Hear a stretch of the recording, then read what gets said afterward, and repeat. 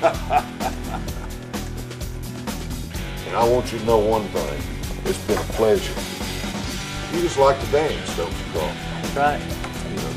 You like to dance. That was famous.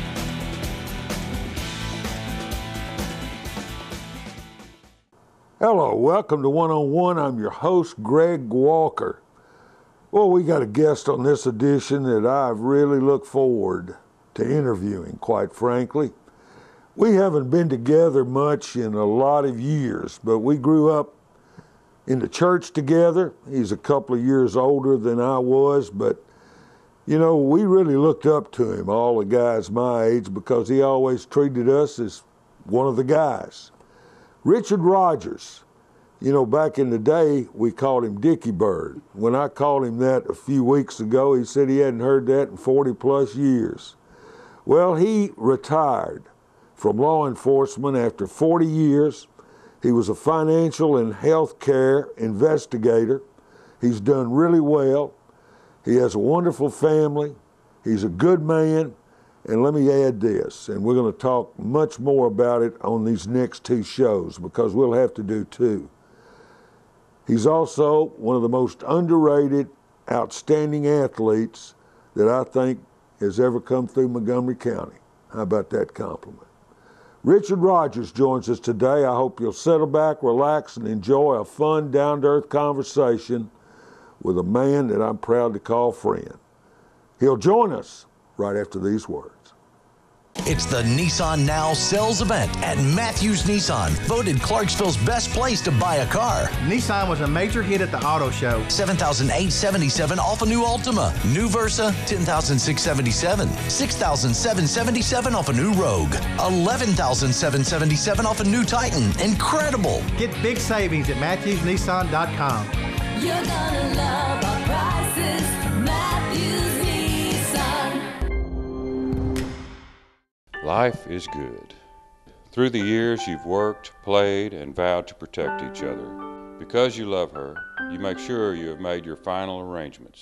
Pre-planning protects your loved ones from the burden of making those decisions during a time of loss. At Neil Tarpley Parchman Funeral Home, services are professional, personal, dignified, and affordable. Neil Tarpley Parchman, people who care, a name you can trust.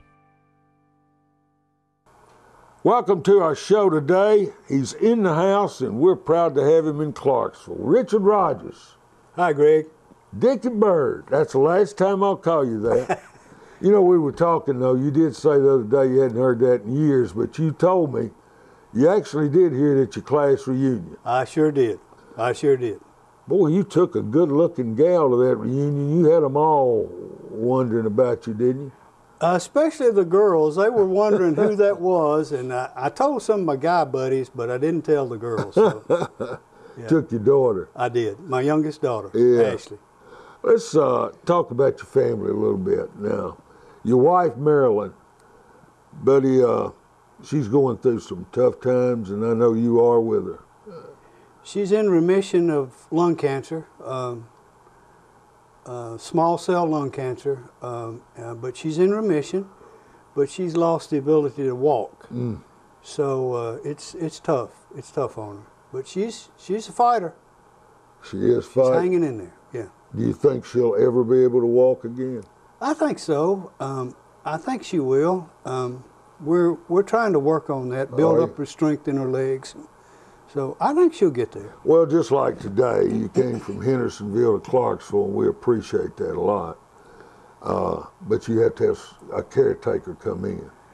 I do. Greg, it's my pleasure to be here. I'm excited to be here, but if I leave, I have to have somebody there with me. Well, sure. So, to help. I told you how good you look today. Got on your Masters shirt and your Masters vest, man. Hey, it's Masters week. It's Masters. We tape this show, this is the 4th of April. When we tape this show, who you taking this weekend? You got a pick? I do. Justin Thomas is my man. Boy, is he hot. I mean, can this guy, can he go on a birdie binge or what? I think he can. I think he can. I think he will. Now, number one, if he can just keep it right up here, number one's going to be hard to beat too, Mr. Johnson. It's the most beautiful place in the world. I think for me, it's the best sporting event on the planet. And if you've never been to Augusta, you would not believe the elevation changes and the undulations on that golf course. There's not a level piece of ground you can hit from except on the greens. It's unbelievable. Did you eat a pimento cheese sandwich too? $1.50. I sure did. Boy, you can't What beat a deal. You can't beat those prices. No. What a deal. What a deal. It's just immaculate. It's just the whole place is immaculate. They know how to do that, and they do it very well. Well, it's the only major that plays at the same course every year. And, of course, when the azaleas are blooming about that time, I mean, it's just beautiful, isn't it? Oh, it is. It's just a gorgeous place. A gorgeous place. Tell us about your two daughters. My oldest daughter, Jennifer, lives in Gallatin and works in taking care of kids, taking care of adults that are mentally challenged. So she's got a life's work there, and she's good at it, and loves her job. Loves great. taking care of those people, and I'm so proud of her. My youngest daughter, Ashley, works for the largest concrete and asphalt company in North America. They're owned by Oldcastle in Ireland, and just got a recent promotion from construction controller to manager of construction processing and analysis, and just doing a great job. What about grandchildren?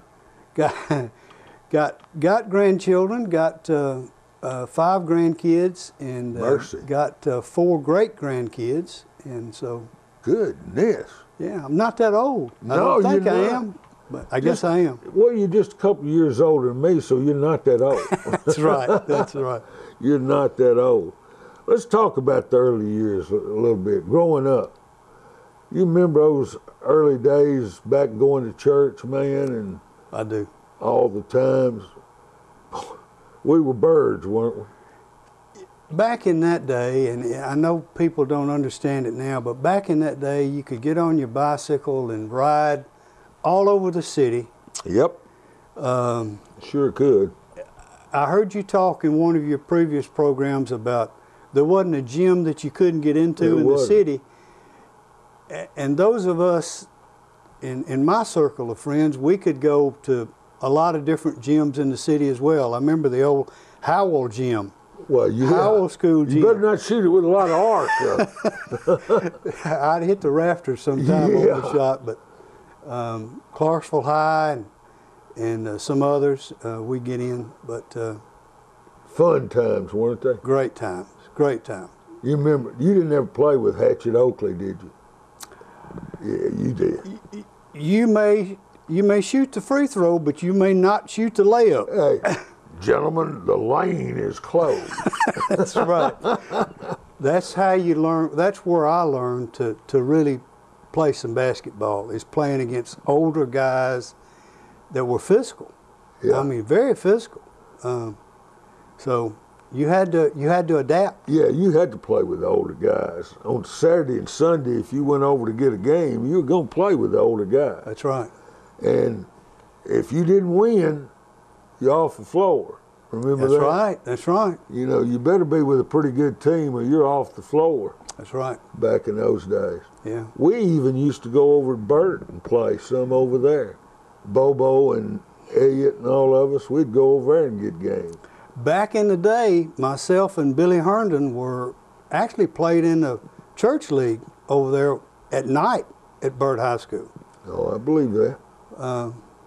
We really enjoyed it. You had to be a player to play with those guys. Well, they were players. When you came up too, you lived right down the street. You played with the Smitho twins. You I played, did. I'm sure, with Pete Straw as did. well. He was older, but you played with all them. That Pete would get wild, wouldn't he? He was a wild man at times. The Twins, I always looked up to them. They were athletes. Both of them were athletes. They just knew what the other one was going to do. All the time. All the time. Yeah. I mean, they had, and that ball club with the two twins and Wallace and Poland and Tommy Head, pretty special. And the bench. And you had the bench. I mean, to me, that was the best two teams in high school basketball in 1963, 62, 63. The best two teams in the state, I think. Well, they were number one for a long time, of course. Yeah. Then won in, I don't know how many overtimes at Municipal Auditorium against Donaldson, I believe. I might be wrong there. And had to turn around and play. They were sick and injured. Adamsville. If they'd have lost, they would have had an extra night, but they had to play and then got upset by Adamsville. Never will forget that, will you? Never will. Never will. Yeah. You were an excellent basketball player. You don't claim it, but you could shoot the eyes out of it. Well, I think I was a streak shooter. I think when I was on, I could play with anybody. I even played in the church league there in Hendersonville and against one of the teams that had Ray Maddox on it. Really? 6'7" guy, great guy. But I just have always played sports my whole life. Always. And a game somewhere with a ball, I'm in. We played together. What really got me involved in slow pitch softball, our church, and I was only about 15, if that, but we started a church softball team. Never will forget that. You played shortstop. I did. Loved to show that gun off, too. Boy, you had an arm. Woo! Richard had an arm. Ain't no doubt about that. And, but that's where, and then, of course, I got out of it, and in my 20s, really got back into slow pitch softball, of course. And you did later, too. You played on a 65 and over team and won the city championship, didn't you? I did. A funny story, I pulled a muscle in my leg playing with that old group, as Not you can hard to imagine. do. Because it's cold at night and you're playing a doubleheader every time you play. Some of those games don't get over till 10:30 and it's getting cold. And so anyway, I pulled a muscle in my leg and I came back the next week, but I couldn't run. And in that league, they would allow you to hit and then put in a pinch runner for you. So I was able to get a hit, and I hobbled down to first base, and the coach called for this guy to go run for me.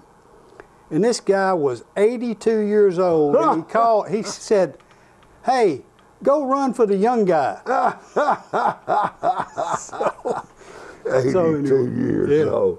So anyway.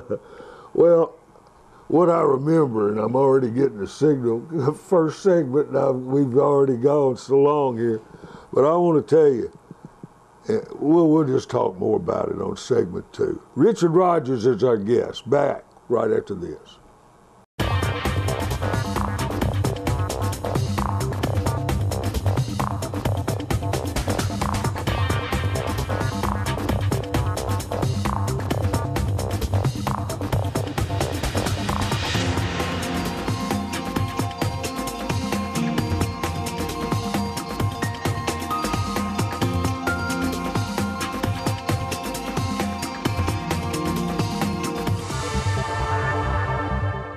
When your heart is full of grief, the last thing on your mind are the details. At Neil Tarpley Parchman Funeral Home, we specialize in handling all the planning for the celebration of life your loved ones deserve. Neil Tarpley Parchman offers services for all faiths and veterans. In your hour of need, we care. Neil Tarpley Parchman, people who care, a name you can trust.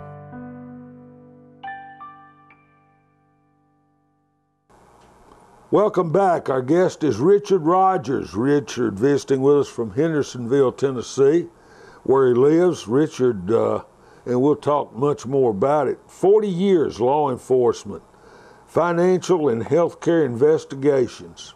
How interesting. My goodness, you've got some great stories. But we're talking about the early years a little bit here also on this first show. And what I remember, Richard, what I consider a great athlete to me, someone that everything comes easy.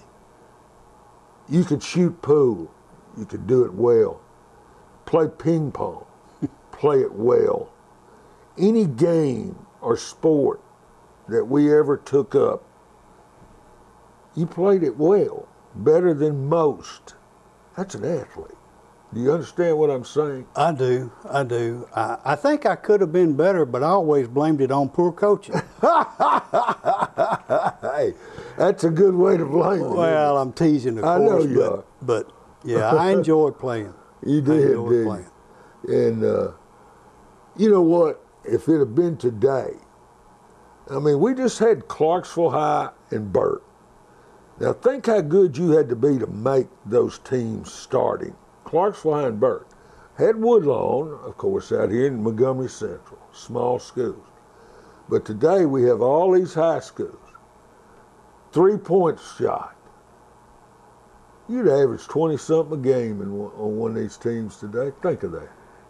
You know, I never, this goes back a long ways, and I don't know why I thought about this, but we were playing in junior high, and Coach Miller, Johnny Miller, was a coach, and I was second team. So the guys back then ran out to a big lead playing Franklin Junior High. Right. Franklin, Tennessee. Ran out to a big lead, so Coach Miller put the whole second team in the second quarter. I made 4 straight shots, 8 points. I never played again that game, and I never understood that. But anyway, that just goes to show you, you can get hot and make some points. Looks like you would have played a little more, though. Well, that's what I wondered. Well, you know, hey, I guarantee you. Coach knew best, though. He knew best. Not always. Not always they don't. They make mistakes. They're human like all of us. Oh, that's true. That's true. Coaches are human. They really are. All right, your high school years, you enjoy those? For the most part, I did. Yeah, for the most part, I know. You had a mother that was a saint, though, Richard. I did. She was. Man, she brought you to church when those doors were open. Yeah, it was just she and I in church. No doubt. You know, I remember what a pleasant face, and always had a nice little smile, and just a sweet woman. Greg, how are you? Yeah. You know, just a sweet woman, and yeah, no question about it. After high school, you went to the P. I did. My heart wasn't in it. I really didn't go to class much. I had the same problem. I wound up wasting 5 quarters, wasting my mother's money and some of my own because I didn't care. Wound up with 19 quarter hours that I could use. But I got a chance after the military service to go back to school, and I made the most of it. So and I'm grateful. What you did, you joined the military. I got drafted in 1968. I didn't join. They had to come get me. You're like me. I don't join anything. No. They joined me. That's right. They found me, yeah. They found you. Yeah. So you were drafted. I was. In 68, and how did that go? Well, they sent me to MP school down in Fort Gordon, Georgia, and all the class ahead of me got sent to Vietnam. My class, most of us got sent to Vietnam. I didn't get sent there. I got sent to Texas at a sister base of Clarksville Base. Really? Which was a top secret base here adjacent to Fort Campbell. Like the bird cage. Yeah, exactly like the bird cage. but in Texas. And then they closed that base in 1969 and sent me to Albuquerque, New Mexico. And then I was able to play some softball while I was out there, and worked a little bit in finance, and Got hooked. yes, and then got out of the Army in August of 1970, and came back and went back to the P. GI Bill. GI Bill saved me, and got my degree in accounting, and got a second chance, Greg. So you basically got into law enforcement in the military, got into finance in the military, and this is what set you on the right track. So the military was really probably the best thing ever happened to you. It really was. I didn't think so at the time, I know you did. but I really had a good 2 years, Greg. I really did. I met some great people. Just had a great time. Made the most of it. Tried to enjoy where I was and what I was doing, and did. And like I said, got a second chance, and I made the most of it. So when you started back at the P, you majored in finance, or Accounting. majored in accounting, I did. and we were talking about some of your instructors and all. But you had some good ones and had some tough ones, didn't you? I had some really tough ones. I had some good ones, and most of the good ones were tough ones. Dr. J.F. Burney, Jerry Witherspoon, they were good instructors. Lawrence Baggett, they were the backbone of the accounting department in the business school. They led you on the right path, though. They did. So when you graduated from college, where'd you go to work? I went to work for the federal government.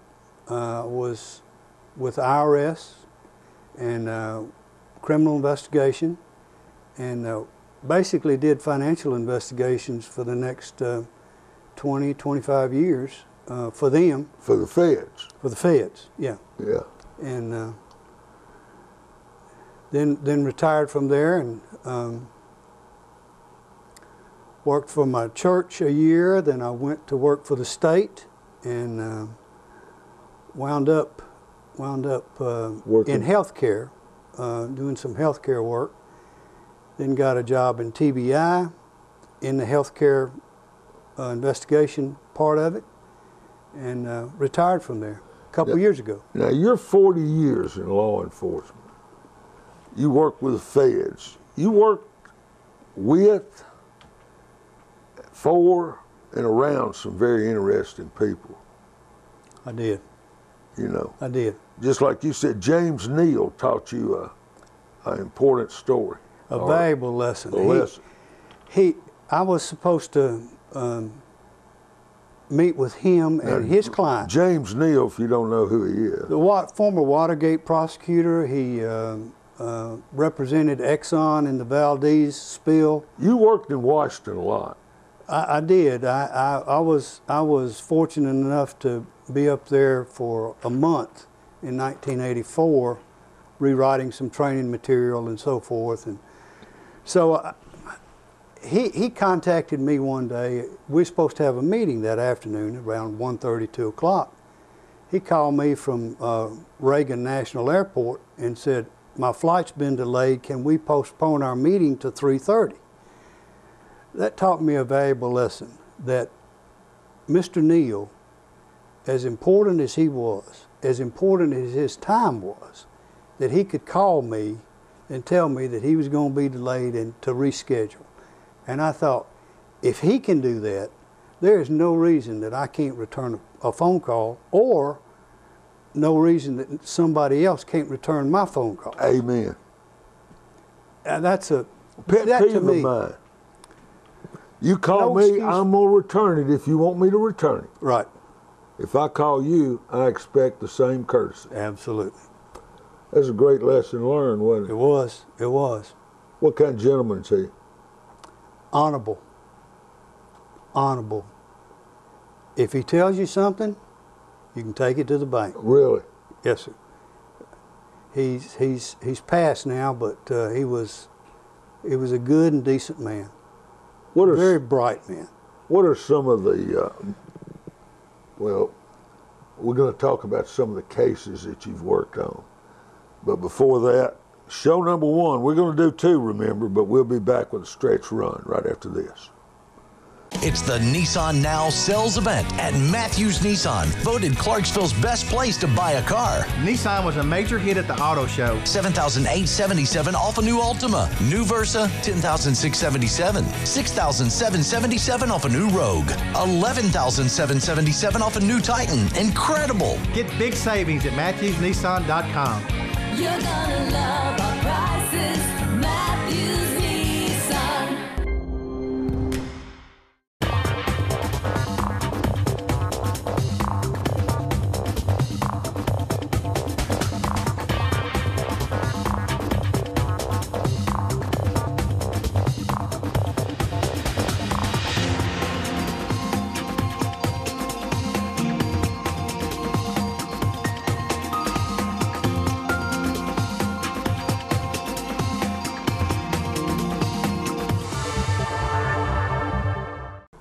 You know, we've only got a minute and a half left in this show number 1. Now, Richard Rogers will join us again next week. We have so much I want to talk about because he had such an interesting career. But let's end the show today, and we'll pick up with that next week. Wonder how many hours we spent and how much fun we had at old 3rd Street pool room when we were kids. Now, come on. I was afraid you was going to bring that up. We've progressed from, I love that snooker table, buddy. Well, I did too. Hey, get you a package of Eater snacks and a cold drink for 15 cents.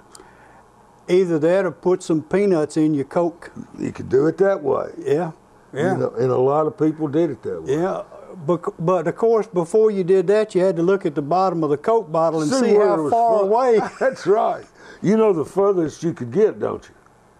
I forgot. Nome, Alaska. Oh. Nome, Alaska. If you ever got Nome, Alaska, no one's going to beat you on the faraway bottle. Shorty, Odell. Odell. Hoyt. Yeah. Hoyt. Wow. Let me tell you, and I'm going to tell this in fact. I was at a restaurant one night, the old Jiffy Burger. Guy got shot. Hoyt, right there in front of us, laying on the floor. Hoyt never missed a bite. Like it's nothing to it. He's a tough bird. Had fun with you. Show 1. Let's do it again. We'll do it. He'll be back next week. Thanks to Steve Sawyer. Until then, have a nice rest of the day, folks.